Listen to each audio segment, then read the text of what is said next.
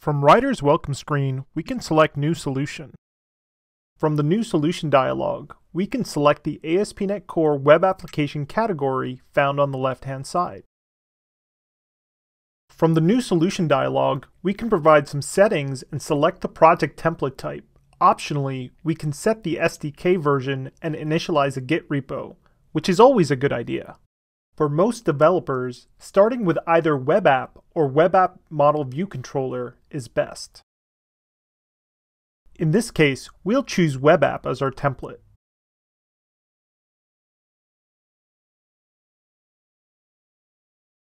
Once initialized, we can run our project.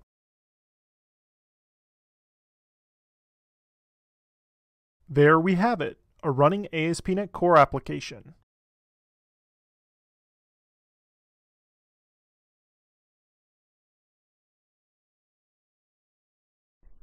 At the heart of every ASP.NET Core project lies the Startup class, which allows us to configure our application.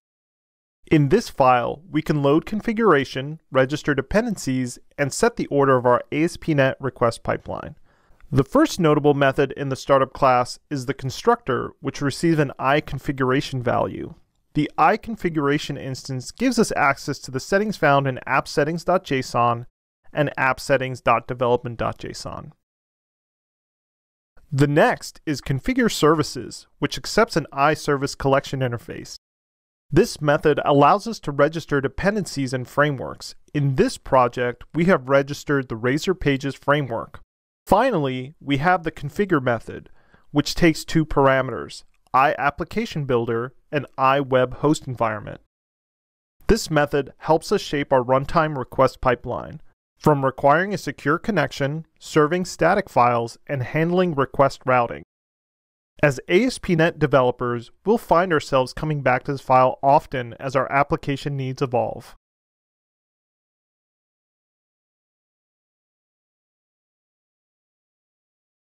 In this video, we'll explore registering dependencies in our ASP.NET Core application. We'll be focusing on the ConfigureServices method and performing registrations through the iService collection interface. Throughout this video, we'll see the behavior of our Hello World service change. The Hello World service is being injected into a Razor page, and the changes will become clear as we switch the registration types in ConfigureServices. We'll first register our dependency as transient. When registered as transient, our Hello World service will be created every time our application asks for an instance. When we run our project, we can see the two different outputs for instance 1 and 2.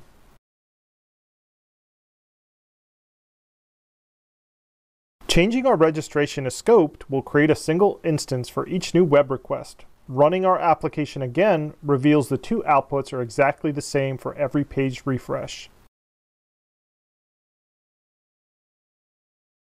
Finally, registering a dependency as singleton will limit our Hello World service to a single instance for the duration of our application's run. Refreshing the page shows us no change between each request. By changing the registration of our dependencies, we can dramatically change the behavior in our ASP.NET application.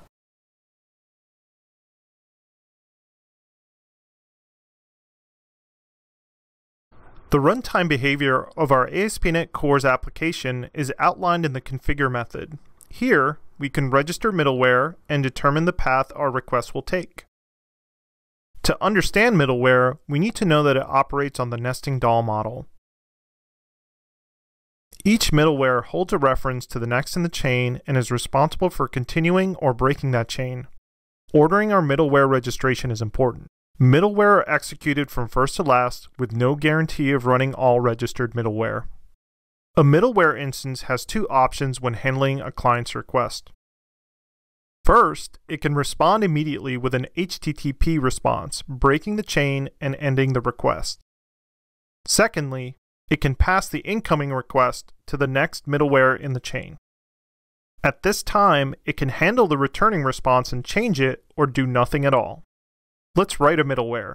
We'll return an HTML response letting us know our middleware has handled the client's request. As we can see, our middleware responds immediately to the client's request. thus breaking the middleware chain.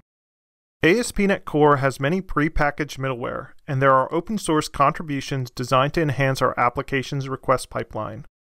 Shaping our application depends on middleware, and it occurs here in the configure method.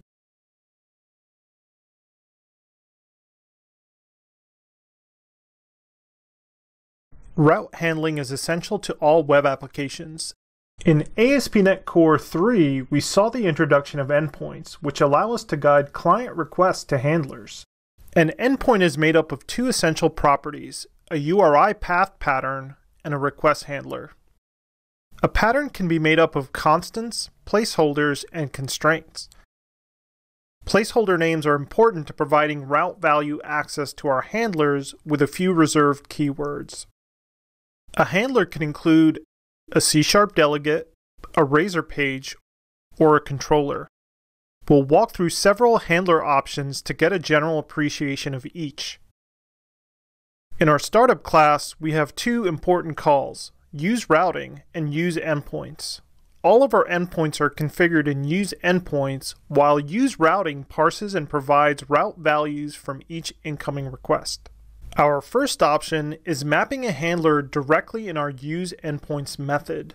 In this example, we see a primitive request response handler. Our handler uses a path value of name to return a response of hi and the given name. When calling our handler, we see the expected response. We can also map the HTTP methods of post, put, patch, and delete.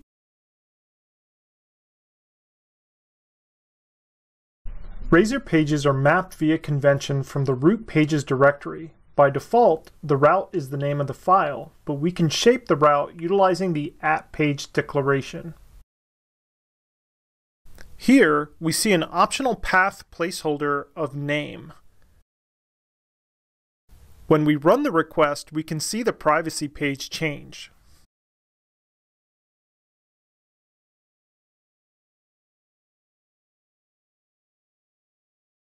Controllers are the last option in this video. We can utilize a default route pattern or use route attributes to define patterns for each handler. Here is default route, which is a fallback for unregistered controller methods. While this endpoint exists in many ASP.NET Core applications, it's recommended we use our next option, route attributes. In our controllers, we can decorate each method with an HTTP method and a route attribute. In our route attribute, we can define a pattern just like we could with other approaches. We can see the results of running requests against our controller actions. We'll start with our get method, followed by our post, then delete methods. For our delete method, we have a path value constraint requiring our value to be an integer. Routing is a rich topic, and we've just begun to scratch the surface.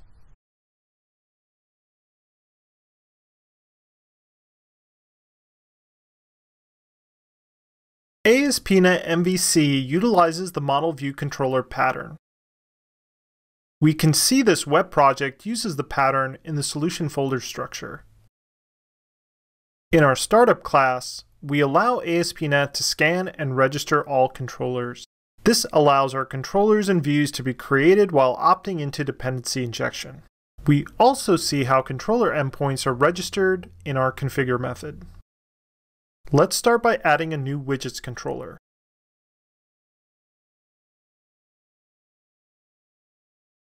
We'll start by adding a route attribute prefix to all endpoints in this controller.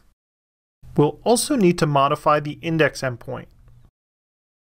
This action has a widgets path. Our users will access this page using a getHTTP method. This particular endpoint will return a razor view. Views normally have a model that passes information from our controller action to our view. This model will pass a name value.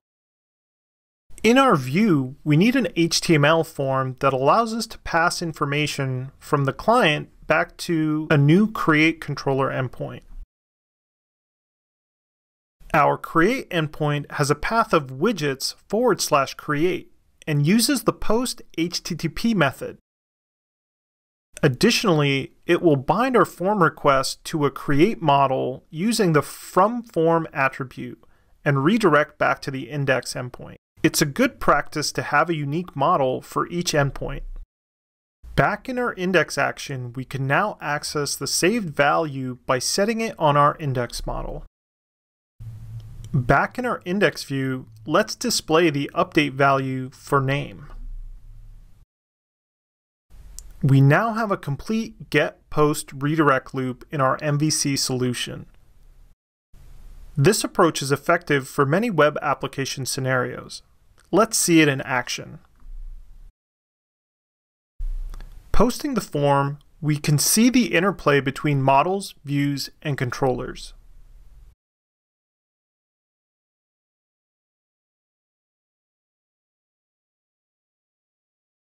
A Razor Pages solution has a simple conventional folder structure with most app functionality found under the Pages folder. Each page represents an endpoint in our app, with the index.cs HTML being the default route. Expanding the nested files, we see that each endpoint is made of two parts, a Razor view and a C# file. The Razor view is a mix of HTML and C# syntax. Each page has a page directive and a reference to the page model that encapsulates the endpoint's behavior. We'll add a name property to our index model, which we'll use later. We'll also create a post handler. We'll store our name in temp data and perform a redirect to our get handler. The redirect avoids the dreaded confirm form resubmission issue on page refreshes. Let's add a form to close the loop. Note the ASP attributes on our HTML and the use of our name property. We can run our application and submit our name.